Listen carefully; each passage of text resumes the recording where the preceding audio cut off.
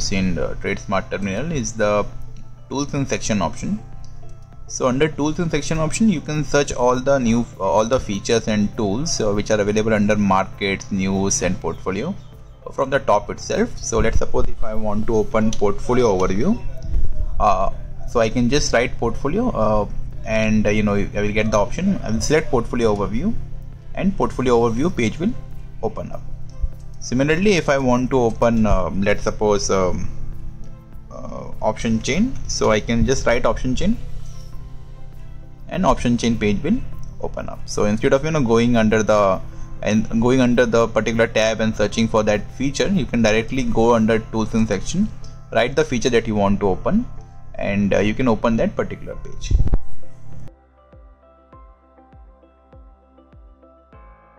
Investments in securities market are subject to market risks. Read all the related documents carefully before investing.